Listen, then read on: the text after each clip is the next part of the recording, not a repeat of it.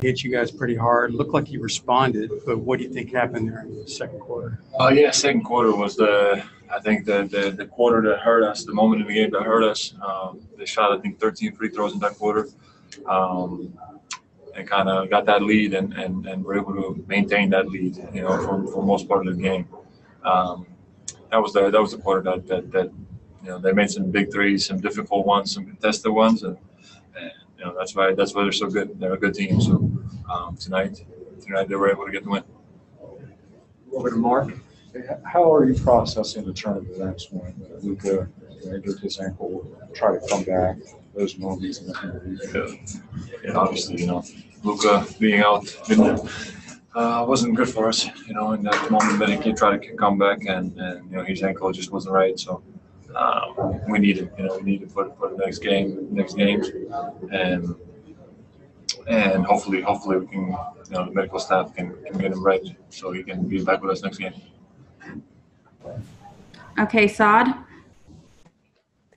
Hey, Rick, or Kristaps, you've obviously played with Rick, played for Rick throughout the season now. How is he different as a coach in the regular season versus the playoffs and how he approaches the games?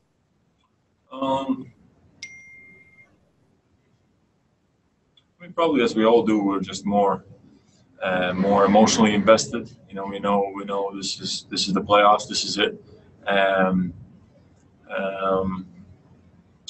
But he's a consistent coach. He's consistent with what he does, how he works, and we know what to expect. So it's been good. Okay, Davide. Hey, Chris, what about your performance? You play a solid game, I guess. Probably even better than solid.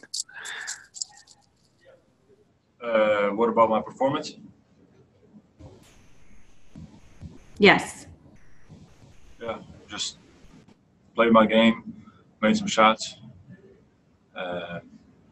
Still wasn't enough to get the win, but that's what matters. So, but yeah, I was in a pretty good rhythm during the game. Okay, Mac Engel. Kristaps, of the 3 games that you've played in this series so far, did you feel like this was the first time LA was decisively better than you all were? I don't know. I mean, they're a good team. They're a solid team. Obviously, they have Kawhi, Paul George, and a lot of players that are tough, that play tough, and solid players all around. They're going to be there.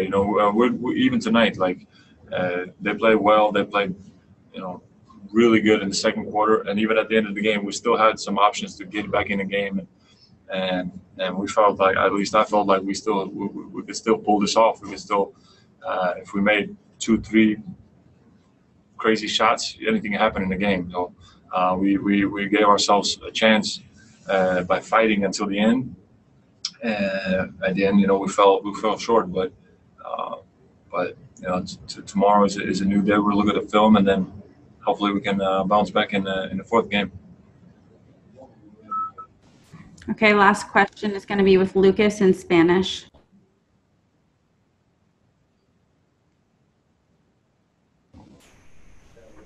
Lucas, you're off mute.